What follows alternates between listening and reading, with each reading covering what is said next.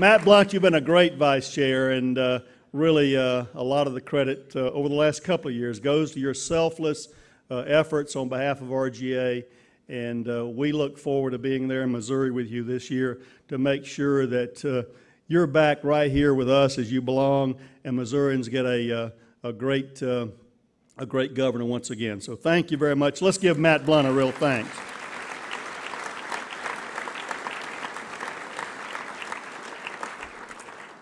You know, the annual conference is a time after Thanksgiving when we come together, and I think Americans are in a thoughtful mood, and as Thanksgiving has passed and we prepare for Christmas and the New Year, we often reflect on the holidays, and as Governor Rounds talked about the blessings that we have, the courses in our lives may have taken, and Mary and I are blessed with 4 children, all prolific children. In fact, we're having a litter of grandchildren next year. We'll have 3 little Perdue grandchildren next year. That'll make 10. So the First Lady doesn't look like having a grandmother that 10, but I do. But nevertheless, I can remember when our son was 5 years old, and he was in that I'd want to do it myself stage. And Mary was trying to help him learn how to dress for church and to get everything all straightened up. And he was impatient and always that way. And she was trying to help him to teach him to button his shirt, and he just didn't want her to do anything for him. He wanted to do it himself.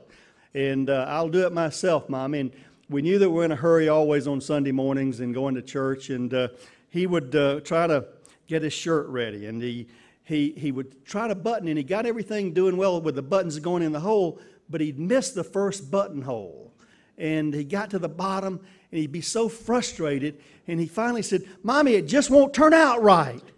And she, as Mary, is in her gracious, patient self, not only with our 4 children, but her 5 children, including me, as patient as she always is, and she's taught me so much about life. She responded to him in that unconditional love way, and she said, "Son, it will turn out right, but only if you get the first button right." Ladies and gentlemen, that's a message really for us at RGA and for us in our states.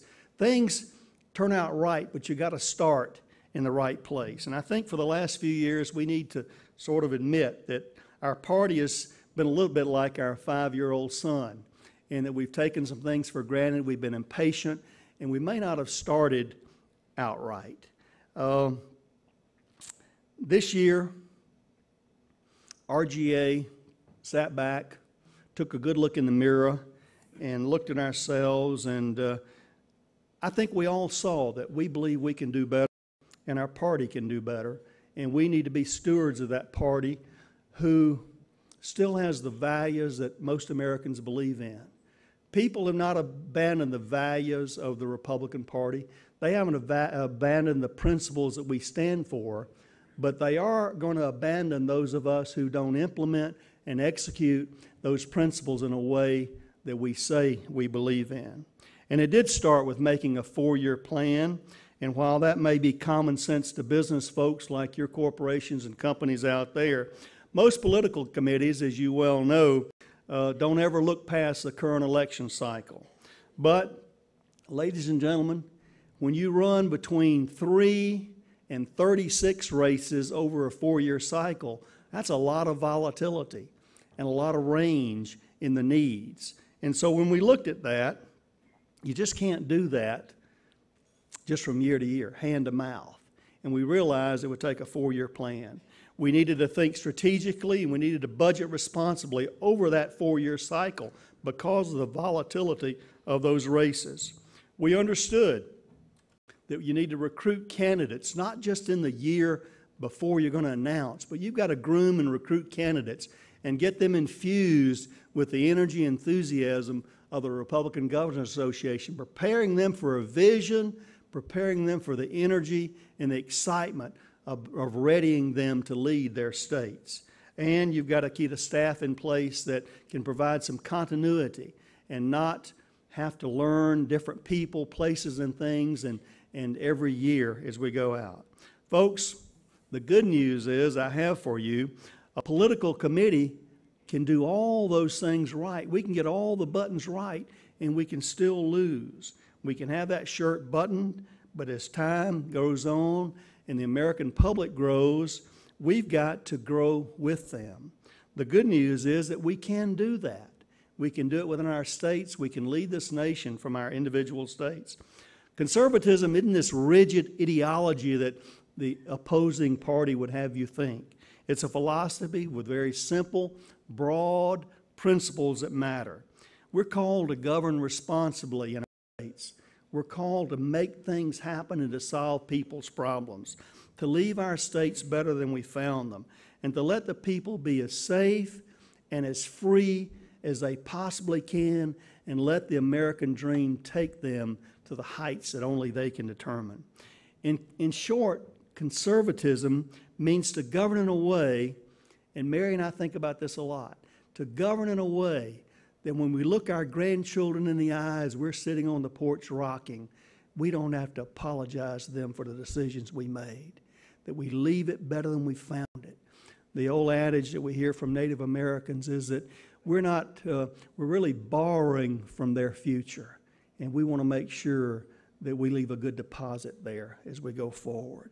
And that's why we are driven as Republican governors to make sure that we leave it better than we found it. That's why I believe if we govern well, if we implement those principles of conservatism that we say we believe in and do what we say we're going to do, then I believe the Republicans will be the preferred party in America. If you really think...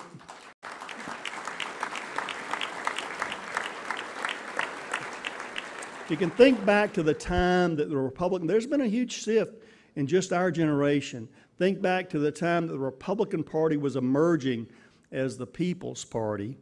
All the pundits thought we were just campaigning on big ideas. But frankly, they were really common sense ideas like we heard today in the plenary session. Ideas championed by governors who got things done. Unfortunately, the kind of ideas that never came from Washington. Ideas like child tax credit, requirement for a balanced budget, requiring laws passed by Congress to be abided by Congress. That's why today the Republican Governors Association is focused on policy and not just politics, because we truly believe that good policy is good politics. We're studying and we're sharing the best practices of all of our states. None of us individually have all the best ideas. None of us is as smart or as strong as all of us. And the team spirit for Republican governors is alive and well and as strong as I've ever seen it. We're sharing our best practices among ourselves. We're giving polling data to help people understand, our candidates and the candidates to come, to understand what the voting electorate expects of us. We're holding our senior staff retreats where our governor's policy advisors discuss issues, deep issues, not surface, but deep issues, questioning one another, uninterrupted for hours at a time. Because, once again, we believe good policy is good politics. I think about a story that Abraham Lincoln was told about him years ago, and I think it sums up our philosophy best. And you must know that if a Southern governor is quoting Abraham Lincoln, it must be pretty good.